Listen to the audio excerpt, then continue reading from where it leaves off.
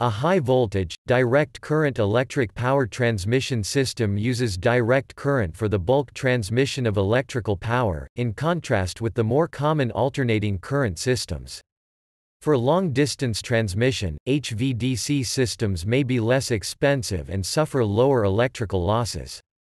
For underwater power cables, HVDC avoids the heavy currents required to charge and discharge the cable capacitance each cycle. For shorter distances, the higher cost of DC conversion equipment compared to an AC system may still be justified, due to other benefits of direct current links. HVDC uses voltages between 100 kV and 1500 kV.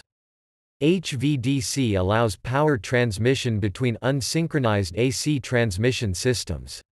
Since the power flow through an HVDC link can be controlled independently of the phase angle between source and load, it can stabilize a network against disturbances due to rapid changes in power.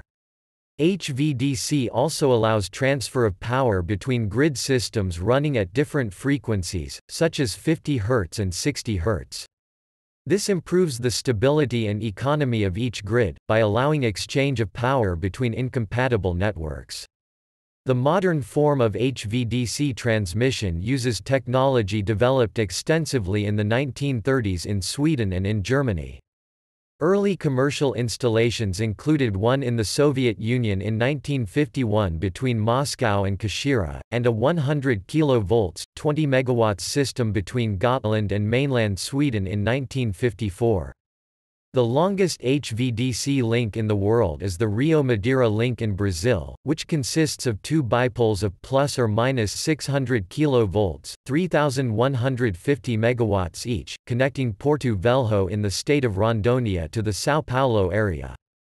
The length of the DC line is 2,375 km. In July 2016, AB Group received a contract in China to build an ultra-high voltage direct current land link with a 1,100 kV voltage, a 3,000 km length and 12 GW of power, setting world records for highest voltage, longest distance, and largest transmission capacity.